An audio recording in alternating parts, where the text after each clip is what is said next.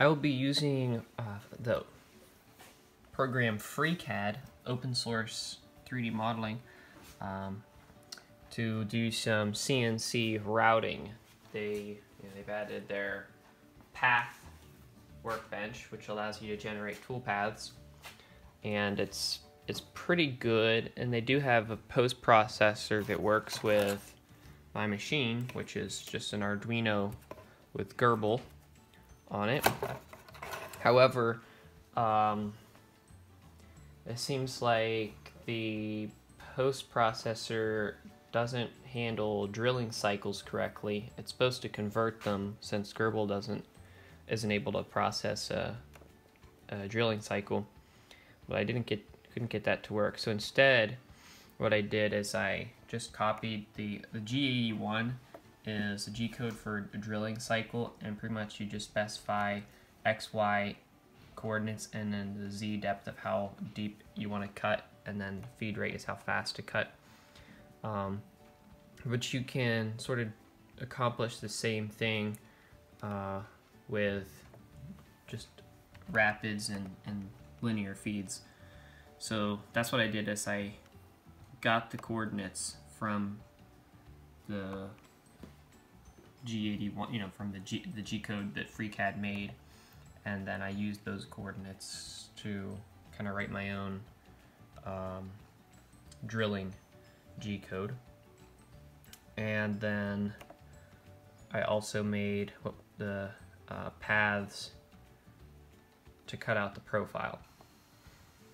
Now you can see this stock here is not rotated correctly.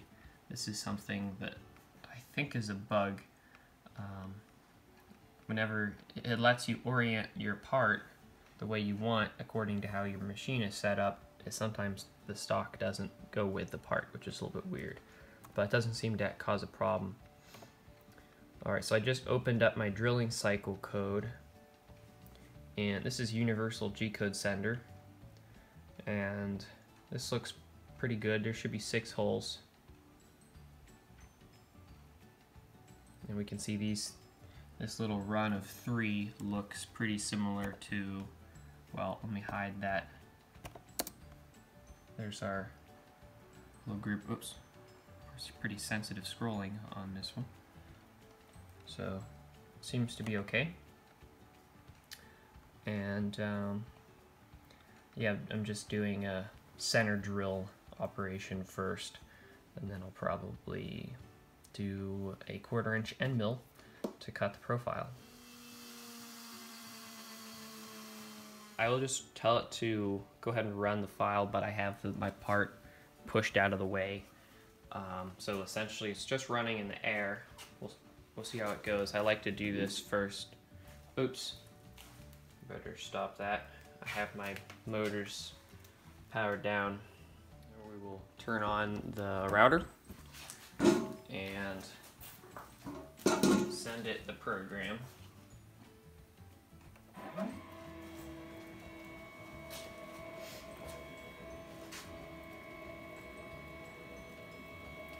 So it's moving to the first hole location,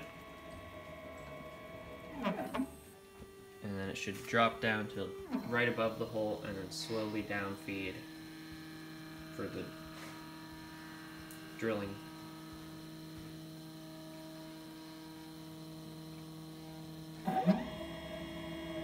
And there's a problem because it should raise up before going to the next hole, so I need to make it.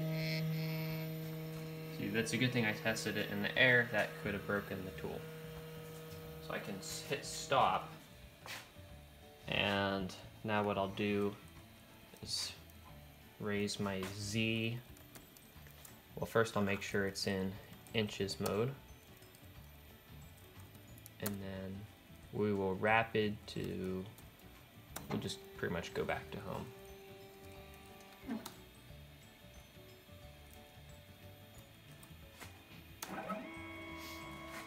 So we'll have to take another stab at that G-code program. So I just made the modification that after each drilling cycle, I guess, it will raise the Z up half an inch before jogging over to the next location. Well, now that I put the new file in, I'm kind of surprised I didn't catch in this visualizer before. The yellow lines are a little hard to see. Maybe I can, oops, there. So before it was going to the first hole and staying at the low level and just moving around from hole to hole, but now it cuts a hole and it comes back up to the clearance height, and then it cuts another hole and then comes back to the clearance height. So this looks much better. I think we'll go ahead and send it, still in the air of course, so. It starts moving right away because I already have it half an inch in the air, so it's already at the clearance height. Otherwise it would move up to half an inch.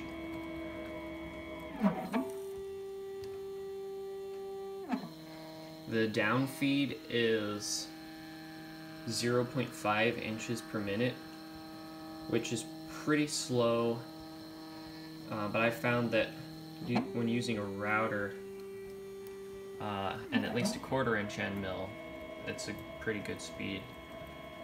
A center drill could probably go a little faster. So it's definitely handling the drilling cycle safely, moving the tool up first. Alright.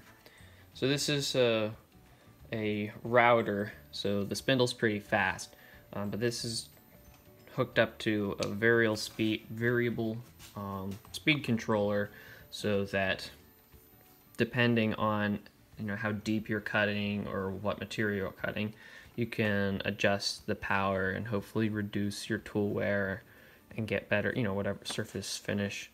It's at some point it might be cool to put a different spindle on there, but I've cut a lot of parts with this, and it's working all right.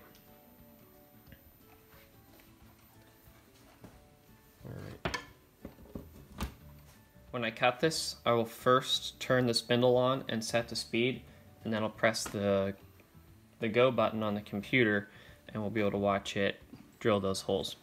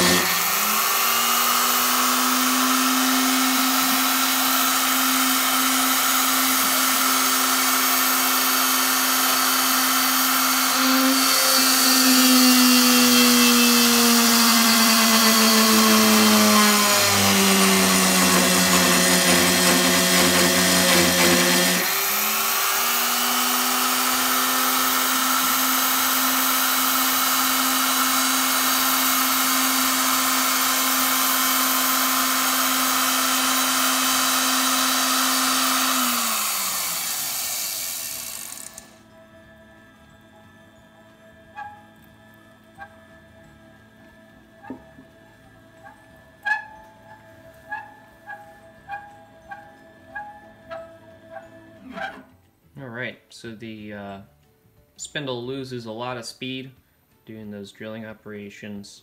So, you know, a slower spindle with more power would probably be more appropriate for a drill, but that, you know, worked all right.